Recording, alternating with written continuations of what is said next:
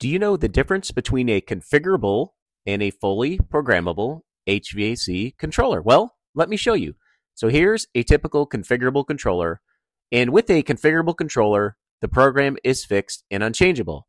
It is set up for you to change the set points only.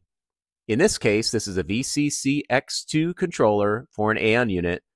It's programmed to perform specific sequences with the flexibility of entering set points such as supplier temperature, suction temperature, OA humidity, dehumidification set points, and your basic heating and cooling set points. In contrast, a fully programmable controller starts out as a blank slate.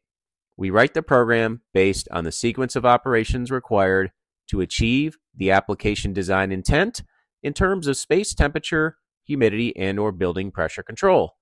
This allows for complete control and flexibility when it comes to modulating